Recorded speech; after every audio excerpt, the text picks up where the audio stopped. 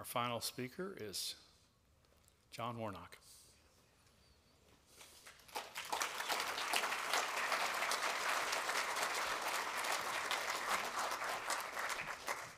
Hi again.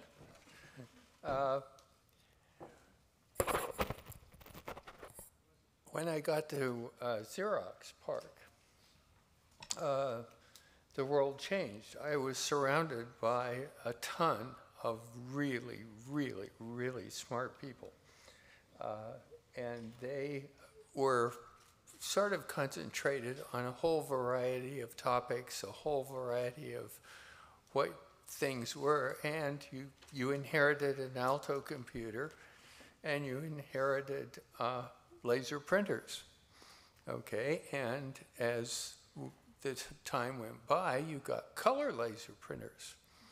And as time went by, you got essentially typesetter quality printers.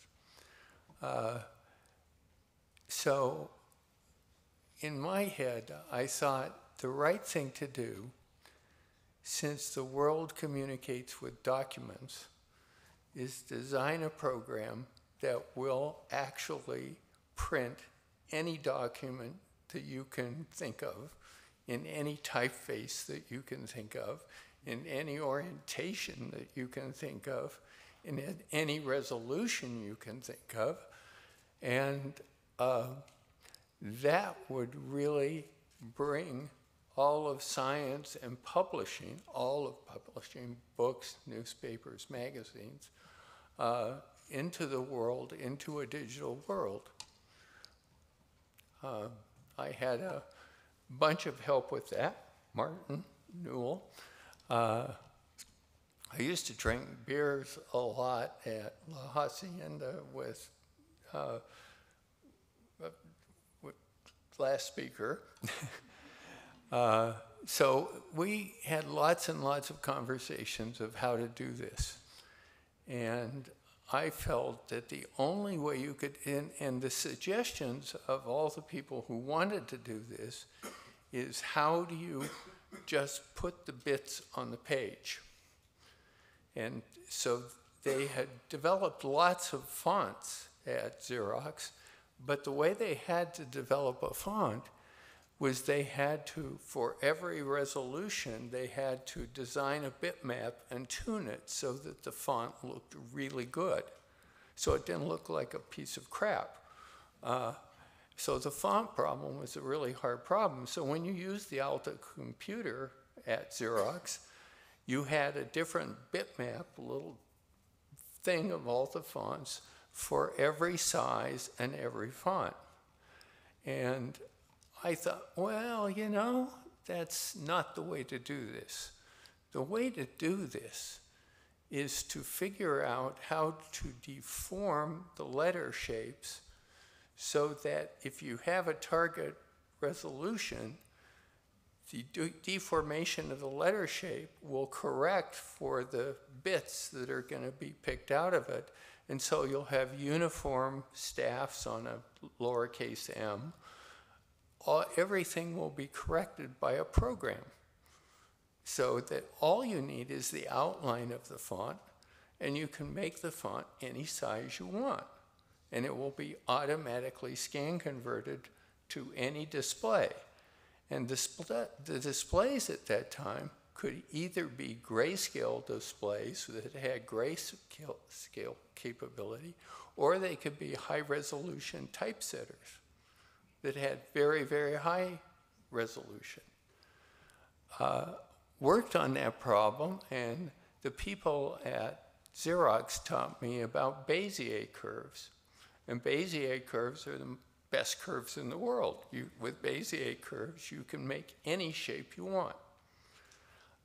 Currently at Adobe, we offer 10,000 fonts, families, in all languages. I think in 23 or 24 languages. Chinese, Japanese, Korean, everything. So the font problem getting solved, and the representation of what a page is in color and in black and white that is in such a way that it is device independent. It can be displayed on a screen, it can be displayed on a color printer, it can be displayed on a grayscale printer, it can be displayed for newspapers, for magazines, for any publication that you can imagine. The goal was to have a representation that did that. Okay, so came up with Jam, which was done by Martin Newell, myself, and some other help from other people. And that actually worked. So we did build good characters. We did build them in all different kinds of fonts. Showed this to Xerox, and they said, well, that's interesting, but we're not going to do that until you show us that it'll work on every product that Xerox had. And I said, no, thank you. So we left, and we started Adobe Systems, and took a number of the very, very smartest people out of Xerox PARC to Adobe Systems, and we started to build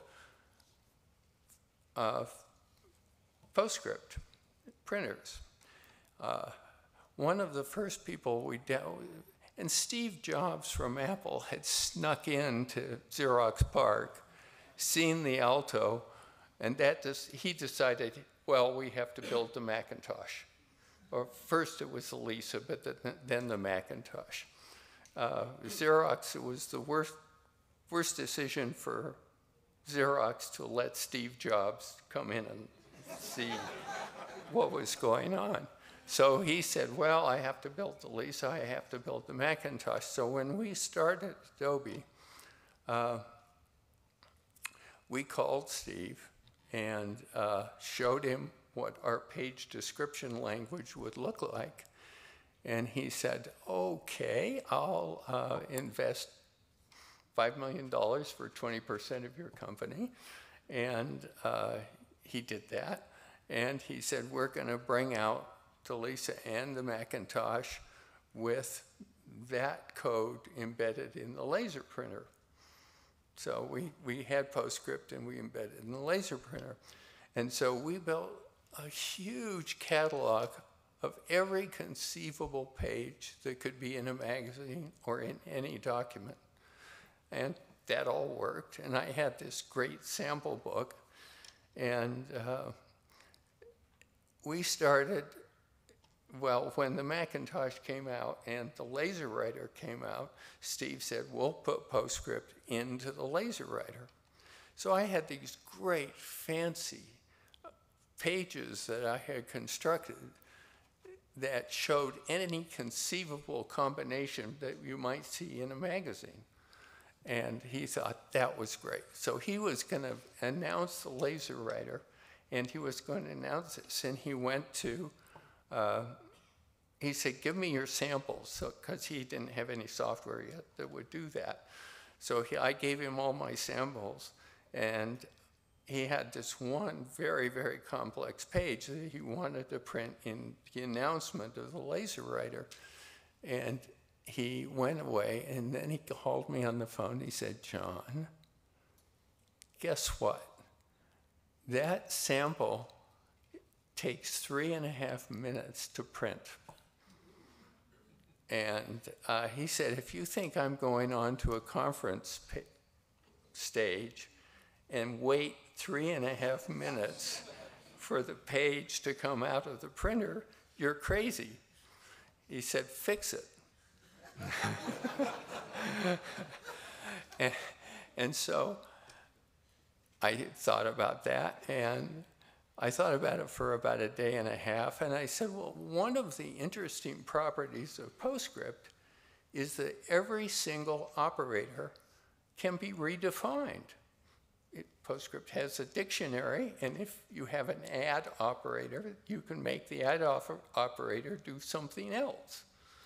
So I looked at the way that PostScript generated images, and I said, well, you know, if I change all of the operators, or if I go through the PostScript file and every time it prints something, if I change the nature of the operator so that it doesn't sort of print it, but sort of sets out a different file format that just contains the printing part of it, that might work. And so I sat down one day and I wrote some code to do that. And it took me about one day to do this. And then I took his sample and I ran it through, and it didn't print in 3.5 minutes, it printed in 13 seconds. So that was the foundation of PDF files. So if you have PDF files, what they are is the distilled version of the PostScript file that only has the printing commands. Well, that sort of worked. When we introduced PDF, it became everyone who wanted to communicate documents over the internet, everyone who wanted to store documents, everyone who wanted to put documents away, they had this document that would print on a typesetting machine, that would print on a black and white machine, that would print on a grayscale machine, that would print on anything and on any screen. Well, the government had already standardized on PostScript, and it took them about 4 microseconds to standardize on PDF. And over the years, the number of files that have been created is in the trillions. And the number that are on the net are in the trillions. And they're growing sort of every day. And I'm proud of that.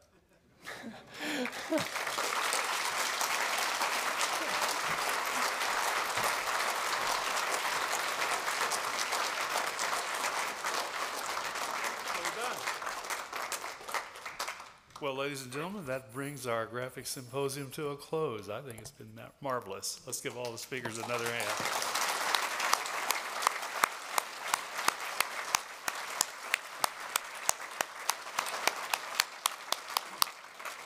And that terminates the whole celebration, doesn't it? Yeah.